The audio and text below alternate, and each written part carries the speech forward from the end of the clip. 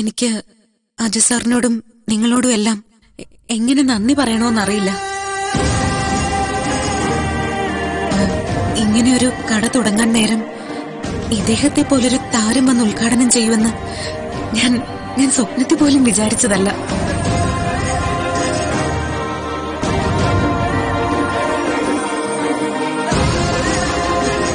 എല്ലാവരും കൂടി നിർബന്ധിച്ചപ്പോ സമ്മതിക്കേണ്ടി വന്നു. എല്ലാം എന്റെ കൂട്ടുകാരെ നിലീനെ വിചാരിച്ചതുകൊണ്ടാണ് നടന്നത്. എന്റെ കൊച്ചു കട ഉദ്ഘാടനം ചെയ്യാൻ ഇദ്ദേഹം കാണിച്ച വലിയ മനസ്സിന് എങ്ങനെ നന്ദി പറയണോന്നറിയില്ല.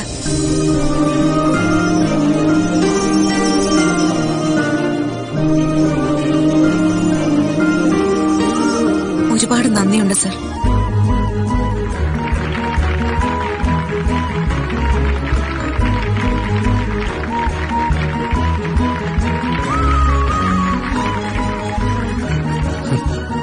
All the best. Thank you. എന്താ പിന്നെ ഞാൻ ഇറങ്ങിക്കോട്ടെ? സാറിന്റെ പുതിയ സിനിമ അതേപ്പറ്റി ഒന്നും പറഞ്ഞില്ലല്ലോ. എന്റെ പുതിയ സിനിമ സാജൻ ബേക്കറി, അത് ഉടൻ തന്നെ റിലീസ് ഉണ്ടാവും. വിനീതേട്ടന്റെ പാട്ട് പാടിയത് കണ്ടായിരുന്നു, നല്ല രസമുണ്ടായിരുന്നു. Thank you. എങ്കിൽ ഞാൻ ഇറങ്ങിക്കോട്ടെ.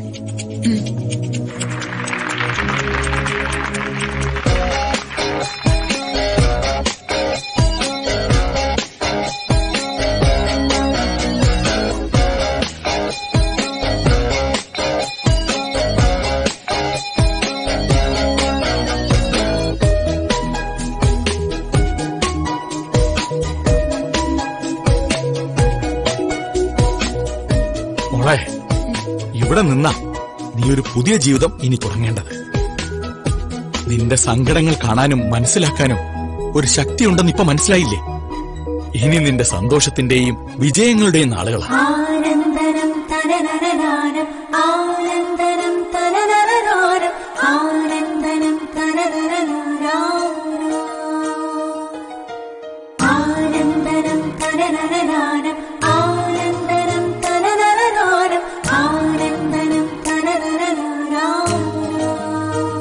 Mister Siddharth, what is this? എന്താ കുട്ടികളിയാ?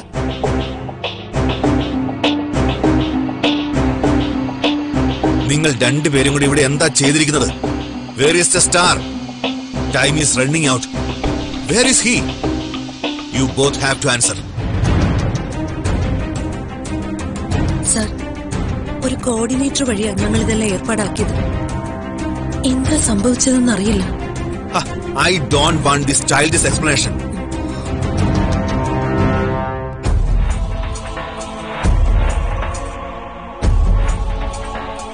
Mr. Siddharth, you are the regional head. You have to answer me. Sir, I am sorry, sir. Shut up!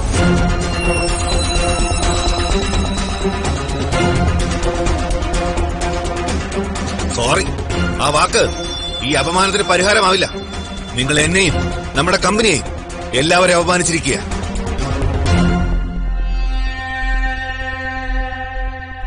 പതിനൊന്ന് മണി കഴിഞ്ഞു. സിനി സ്റ്റാർ വരാതിരുന്നാൽ നെക്സ്റ്റ് ഓപ്ഷൻ എന്താണ് നിങ്ങൾ കണ്ടിട്ടുള്ളത്? പറയേ. നമുക്ക് കുറച്ചേരം കൂടി വെയിറ്റ് ചെയ്യാം സർ. നോ, ഇതാരെയും കാത്തിരിക്കാനുള്ള സമയമല്ല.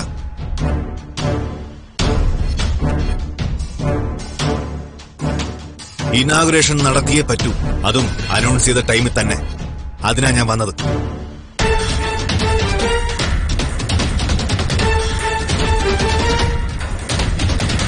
സർ, താരം വരാൻ വൈകുമെങ്കിൽ സാറിന് തന്നെ ഉദ്ഘാടനം നിർവഹിക്കാമല്ലോ.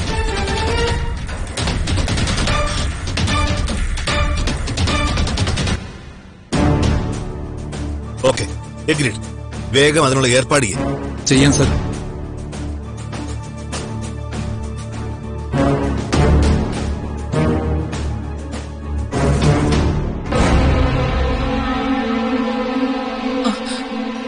അപ്പോ സിനിമാതാരം ഇനി ഇങ്ങോട്ട് വരില്ലേ?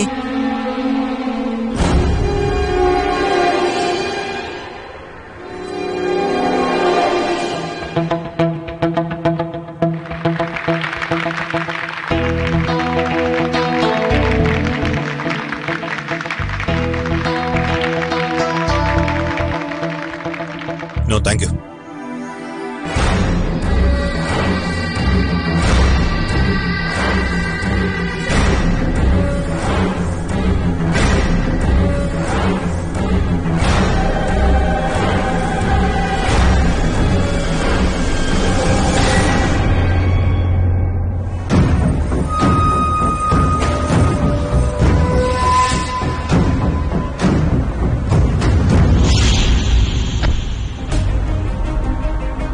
മിസ്റ്റർ സിദ്ധാർത്ഥ്, നിങ്ങളുടെ ഈ വീഴ്ച കമ്പനി ഡിസ്കസ് ചെയ്യും. കോർഡിനേറ്റേഴ്സായ നിങ്ങൾ രണ്ടുപേരും ഈ വീഴ്ചയ്ക്ക് വിശദീകരണം തരേണ്ടി വരും.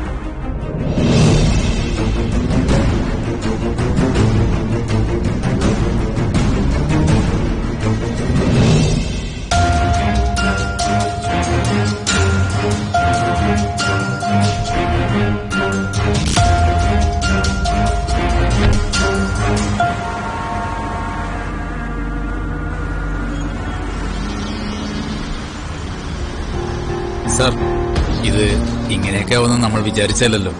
വൈഫിന്റെ കട ഉദ്ഘാടനം ചെയ്യാൻ ഉദ്ദേശിച്ച താരത്തെ നമ്മൾ ഫിക്സ് ചെയ്യേണ്ടായിരുന്നു. അതുകൊണ്ടല്ലേ ഇങ്ങനെയൊക്കെ സംഭവിച്ചത്.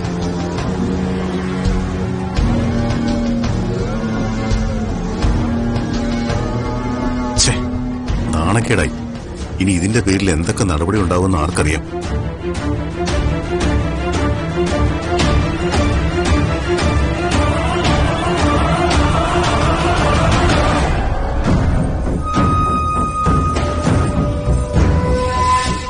വീണ്ടും സുമിത്രയുടെ മുമ്പിൽ തോറ്റു. തോക്ക് മാത്രമല്ല, നാണം കെട്ടു. നിന്നെക്കൊണ്ട് ഇതിന് കഴിയില്ലായിരുന്നെങ്കിൽ എന്തിനീ ടെൻഷൻ ഏറ്റെടുത്തു? ചെയർമാൻ, കൊളീഗ്സ്, എന്റെ വീട്ടുകാർ, അതിലുപരി സുമിത്ര. എല്ലാവർക്കും മുമ്പിൽ അപമാനിതനായി. ഇതുപോലൊരു അപമാനം എന്റെ ജീവിതത്തിൽ ഇന്നുവരെ ഉണ്ടായിട്ടില്ല. എന്റെ മാനം തകർന്നു. സിദ്ധുവിനുള്ളതുപോലെ മാനക്കേടാ എനിക്ക് സംഭവിച്ചത്. സ്വയം മാനം കെടാൻ വേണ്ടി ഞാൻ ഇങ്ങനെയൊക്കെ ചെയ്യുമെന്ന് സിദ്ധുവിന് തോന്നുന്നുണ്ടോ? Communication mistake. നീ വേണ്ട സമയത്ത് സിനിമാ താരത്തെ കോണ്ടാക്ട് ചെയ്തില്ല. സിനിമാ താരം നമ്മുടെ ഓഫീസ് ഉദ്ഘാടനം ചെയ്യാൻ വരില്ല എന്ന് പറഞ്ഞില്ലല്ലോ.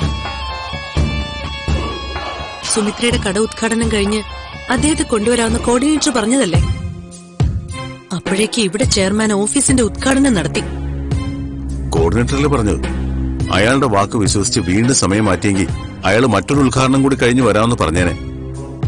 താര ഉദ്ഘാടനം ചെയ്യാത്തതുകൊണ്ട് പണം കോർഡിനേറ്റർ തിരിച്ചു തന്നേക്കാമെന്ന് പറഞ്ഞിട്ടുണ്ട്. അതൊന്നും അല്ല വേദിക എന്റെ പ്രശ്നം. ഓഫീസിൽ ഇനി എങ്ങനെ തലയുയർത്തി നടക്കും? വീട്ടിലേക്ക് എങ്ങനെ പോകും? സുമിത്ര എങ്ങനെ അഭിമുഖീകരിക്കും? അവളുടെ ഷോപ്പ് ഉദ്ഘാടനത്തിന്റെ നിറം കെടുത്താൻ വേണ്ടി ചെയ്തത് നമ്മുടെ മാനം കെടുത്തിയെന്ന് പറഞ്ഞാൽ മതിയല്ലോ. ചെയർമാൻ നമ്മുടെ പേരില് നടപടിയെടുക്കുമെന്നൊന്നും പറഞ്ഞിട്ടില്ല. അത് തന്നെ വലിയൊരു ആശ്വാസമാണ്. സിധു, നിങ്ങളെക്കാൾ ക്ഷീണം സംഭവിച്ചത് എനിക്കല്ലേ? നിങ്ങൾക്ക് ഓഫീസിലും വീട്ടുകാർക്ക് മുമ്പിലും എന്റെ പിഴവാണെന്ന് പറഞ്ഞ് രക്ഷപ്പെടാം. ഞാൻ എന്ത് ചെയ്യും? ഞാൻ ആരെ പഴിച്ചാലും രക്ഷപ്പെടും. നീ ചെയ്തതിന്റെ ഫലം നീ അനുഭവിക്കേണ്ടി വരും. നിങ്ങൾക്ക് വേണ്ടിയാ ഞാനത് ചെയ്തത്. അത് നിങ്ങൾ മറക്കരുത്. സുമിത്രയുടെ കട ഉദ്ഘാടനം പൊളിക്കണമെന്ന് എന്നെക്കാളും വാശി നിങ്ങൾക്കല്ലായിരുന്നോ? താരത്തിന് നമ്മുടെ ഓഫീസിൽ വന്നിട്ട് ഷോപ്പിന്റെ ഇനാഗുറേഷന് പോകാമായിരുന്നു. നമ്മളെ കടത്തിവിട്ടുന്ന ഇടപെടൽ നിലീനയുടെ ഭാഗത്തുനിന്നുണ്ടായിട്ടുണ്ട്. സുമിത്രയെ പാഠം പഠിപ്പിക്കാൻ ഇറങ്ങിയിട്ട് ഒടുവിൽ അവളെ പ്രകീർത്തിക്കുന്ന പ്രസംഗം കേട്ട് നാണം കെടേണ്ടി വന്നു. വീട്ടിൽ പോയി എല്ലാവരെയും എങ്ങനെ ഫേസ് ചെയ്യും?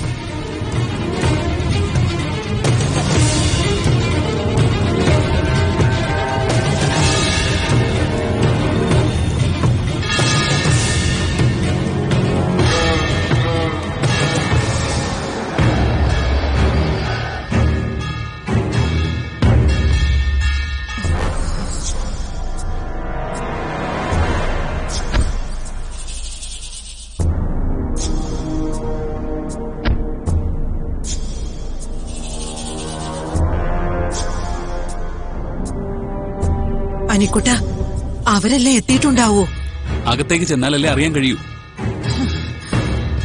ഷോ, എങ്ങനെയാ അകത്തേക്ക് പോകുന്നേ? എന്തു പറയും?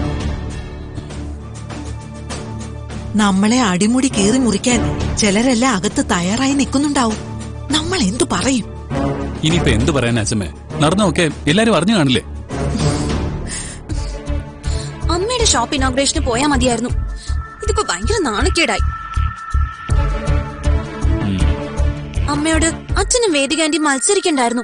അതുകൊണ്ടല്ലേ ഇങ്ങനൊക്കെ സംഭവിച്ചത്. എന്നാ പിന്നെ നീ എന്തിനാ ഞങ്ങളുടെ കൂടെ വന്നത്? നിന്റെ അമ്മയുടെ കട ഉദ്ഘാടനത്തിന് പൊയ്ക്കൂടായിരുന്നു? സിനിമാ താരം അജു വർഗീസ് ഓഫീസ് ഇനോഗ്രേഷന് വരൂന്നല്ലേ എല്ലാരും പറഞ്ഞത്. പിന്നെ വേദിക എന്നെ ഒരുപാട് നിർബന്ധിക്കുകയും ചെയ്തു. അതുകൊണ്ടാ ഞാൻ അങ്ങോട്ട് വന്നത്. നഷ്ടായിപ്പോയി. അകത്തേക്ക് ചെല്ലുമ്പോ അനുചേച്ചി എന്നെ കൊടഞ്ഞത് തന്നെ. ഏട്ടനൊരു ബുള്ളറ്റ് പ്രൂഫ് ഒക്കെ അണിഞ്ഞ് അകത്തേക്ക് കേറിക്കോ. ശരണ്യാന്റിയുടെ വീട്ടിൽ തന്നെ നിന്നാ മതിയായിരുന്നു. രാത്രി വരാന്ന് ഞാൻ പറഞ്ഞല്ലേ. അപ്പൊ അച്ഛമ്മയ്ക്കായിരുന്നു നിർബന്ധം. എടാ മോനെ, അവരൊക്കെ എത്തും മുമ്പ് നമുക്കിവിടെ എത്താമെന്നല്ലേ ഞാൻ വിചാരിച്ചത്.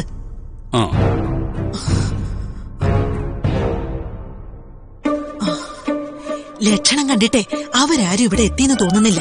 ചിലപ്പോ മല്ലിക മാത്രമേ ഉണ്ടാവും. അവൾ എന്തെങ്കിലും ചോദിച്ച് അടിച്ചമർത്തുന്ന കാര്യം ഞാൻ ഏറ്റു. നിങ്ങൾ വാ.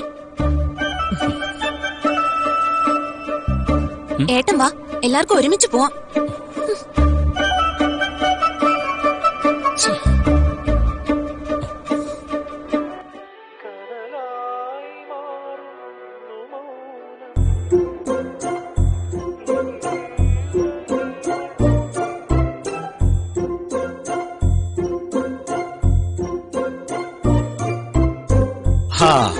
ഓഫീസ് ഉദ്ഘാടനത്തിന്റെ ക്ഷീണമൊക്കെ വിട്ടുമാറിയത് ഇപ്പോഴാണോ? ഓ, എന്ത് ക്ഷീണം? അവിടെ എല്ലാം മംഗളമായിട്ട് തന്നെ നടന്നു. സിദ്ധു അങ്കിളിനെയും വേദിക ആന്റിനെയും ചെയർമാൻ എടുത്തിട്ട് കൊടഞ്ഞെന്നാണല്ലോ ഞങ്ങൾ അറിഞ്ഞത്.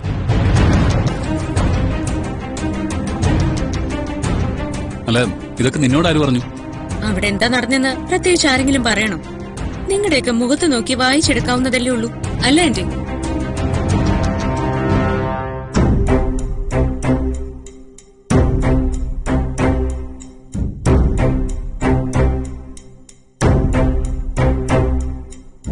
നിങ്ങളെല്ലാവരും ലേറ്റ് ആയതെന്താ?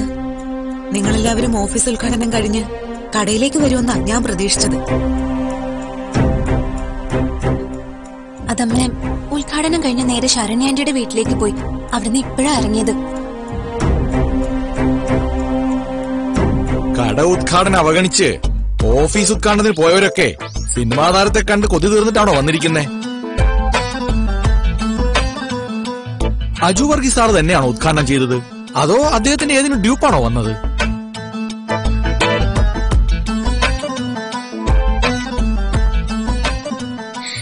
ഡ്യൂപ്പിനെങ്കിലും കിട്ടിയിരുന്നെങ്കിൽ ചെയർമാൻ ഉദ്ഘാടനം നടത്തേണ്ടി വരില്ലായിരുന്നല്ലോ.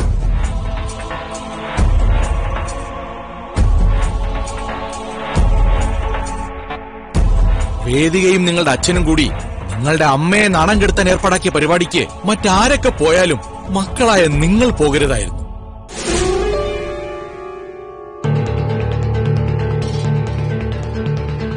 അല്ല, അവിടെ സിനിമാ താരം എന്താ വരാതിരുന്ന്? സിനിമാക്കാരുടെ കാര്യം വരുമ്പോ ഇതൊക്കെ സ്വാഭാവികമല്ലേ. അജു വർഗീസ് അത്ര വലിയ സംഭവമായിട്ടൊന്നും എനിക്ക് തോന്നിയിട്ടില്ല.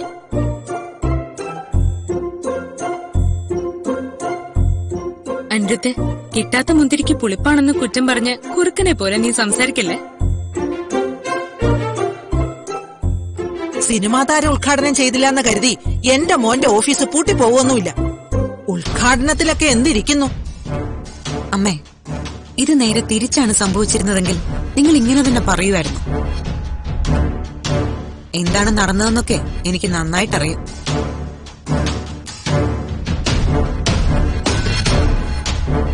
മനസ്സിൽ നന്മയില്ലാത്ത പ്രവൃത്തികൾ ചെയ്യുന്നവർക്ക് നാണക്കേടല്ലാതെ മറ്റൊരു ഫലവും കിട്ടില്ല.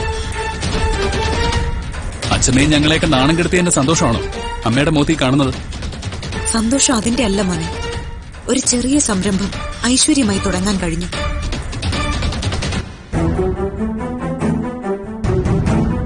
നിങ്ങൾക്കും നിങ്ങളുടെ അച്ഛനും അതൊരു വില കുറഞ്ഞ ഏർപ്പാടായിരിക്കും. അമ്മയ്ക്കത് ഒരു വീണ് കിട്ടിയ ഉപജീവന മാർഗമാണ്.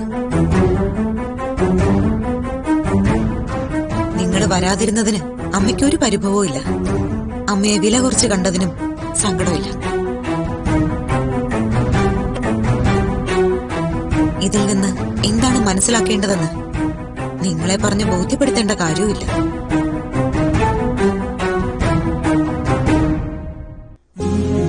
നമ്മൾ സ്നേഹിക്കുന്നവർ എവിടെയായാലും എന്തിനായാലും തോറ്റുപോകുന്നത് സങ്കടമാണ്. എന്റെ മക്കൾക്കുണ്ടാവുന്ന ഒരു ചെറിയ അപമാനം പോലും താങ്ങാൻ ഈ അമ്മയ്ക്ക് ഇതുവരെ കഴിഞ്ഞിട്ടില്ല.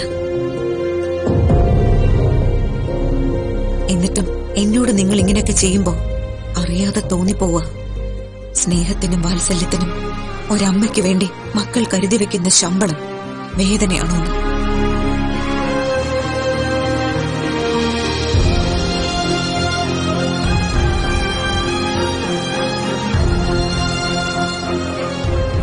ഇന്നത്തെ ദിവസമെങ്കിലും നിങ്ങളിൽ നിന്ന് ഞാനത് പ്രതീക്ഷിച്ചിരുന്നില്ല.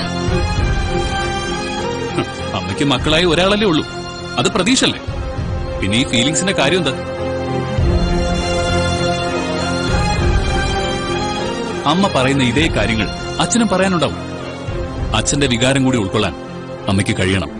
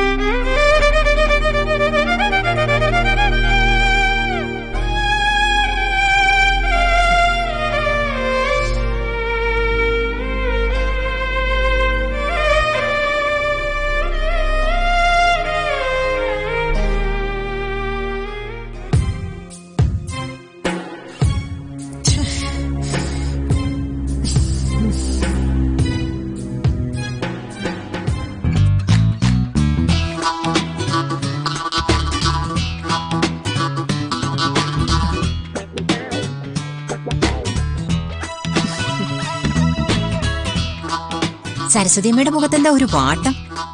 നീ എന്റെ മുഖത്തെ വാട്ടം മാറ്റാനാണോ ഇവിടെ വൃത്തിയാക്കാനാണോ വന്നത്? ഞാൻ വൃത്തിയാക്കാൻ തന്നെയാ വന്നത്.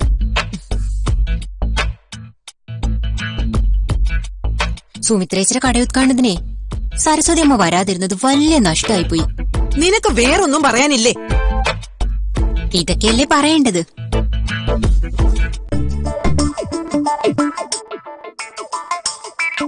അജു വർഗീസാറിന്റെ പ്രസംഗം അടിപൊളിയായിരുന്നു. സുമിത്രേച്ചിയുടെ നിലയും വിലയും എന്താണെന്ന് അജു വർഗീസാർ കടയുത്കാണ്ടത്തിന് വന്നപ്പോഴാ പലർക്കും മനസ്സിലായത്. അജു സാറിനെ നേരിട്ട് കണ്ടപ്പോഴേ ഞാനിവ കോരി തരിച്ചുപോയി. വലിയ സിനിമാ നടനാണെങ്കിലും ഒരു ജാടയില്ല, ഒരു പാവ മനുഷ്യൻ. നമ്മളോടൊക്കെ എന്ത് കാര്യമായിട്ടാ സംസാരിച്ചെന്നറിയോ?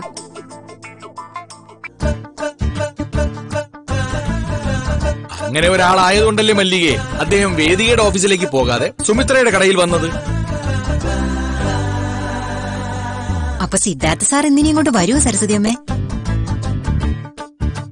അല്ല, ഇങ്ങനെയൊക്കെ ചെയ്തു വെച്ച ശേഷം സുമിത്രേശ്വരുടെ മുഖത്ത് സിദ്ധാർത്ഥ സാർ എങ്ങനെ നോക്കും? സുമിത്രയുടെ മുഖത്ത് സിദ്ധു അല്ലേ നോക്കുന്നത്? അതിന് നീ എന്തിനാ വിഷമിക്കുന്നെ? നീ അധികം പ്രസംഗിക്കാതെ നിന്റെ ജോലി ചെയ്തിട്ട് പോവാൻ നോക്ക്.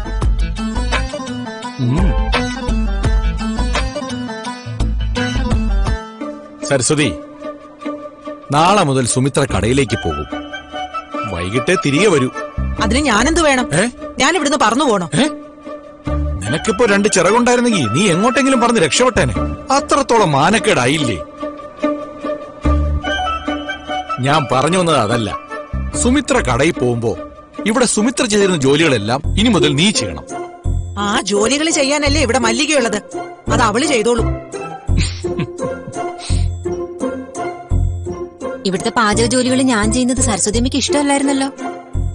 എല്ലാം സുമിത്രേച്ചി തന്നെ ചെയ്യണമെന്നല്ലേ പറഞ്ഞോണ്ടിരുന്നത്. എന്നിട്ടിപ്പോ എന്തായി? എന്നെ കൊണ്ട് ഇതുവരെ ചെയ്യിക്കാത്ത ആ ജോലി ഇനി ഞാൻ ചെയ്യണമെന്ന് പറഞ്ഞാൽ നടക്കില്ല. ഞാൻ ചെയ്യില്ല, സരസ്വതിയമ്മ തന്നെ ചെയ്യേണ്ടി വരും.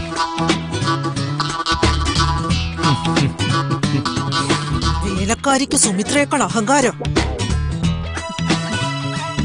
സുമിത്രയെ സ്ഥിരമായി കടയിലൊന്നും വിടാൻ പറ്റുമൊന്നുമില്ല. സരസ്വതി, വിഷമിച്ചിട്ട് കാര്യമില്ല. വീട്ടിൽ അടങ്ങി ഒതുങ്ങിയിരുന്ന മരുമകളിൽ നീ കുറ്റവും കുറവും കണ്ടെത്തി. ഏത് സമയം നാവനക്കിയാലും മരുമകൾ ഒന്നിനും കൊള്ളാത്തവളാണെന്ന് നീ പറഞ്ഞുകൊണ്ടേയിരുന്നു.